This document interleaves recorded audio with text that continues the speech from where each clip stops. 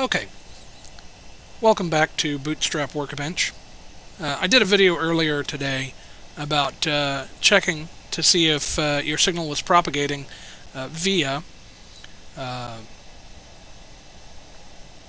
websdr.org, and I used an SDR in Sedona, Arizona. I'm located in San Angelo, Texas.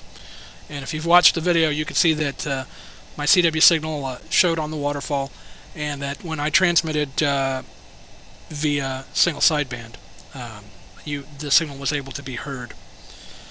Since that time, there has been an X-class solar flare, and bottom end has dropped out of HF. So I wanted to do a follow-up video where I show that my signal is no longer propagating. So I'm tuned in through that same SDR, and I have it set for 7.220 megahertz, which is the same frequency I was testing on earlier. I've set the receiver for CW, and I have my ICOM 7300, SP200, everything was still tuned up on frequency, so I've switched everything back on and tested it. I'm still putting out the same wattage. So what I'll do now is I'll key my transmitter,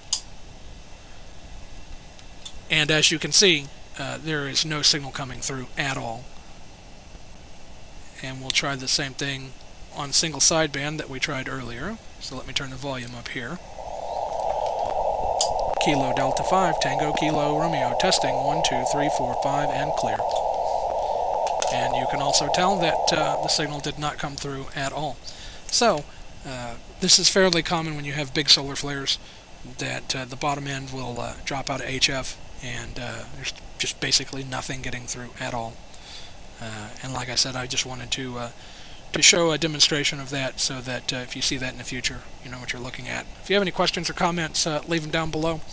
I hope that you have found this informative, and I also hope that you have a great day. Thanks for watching.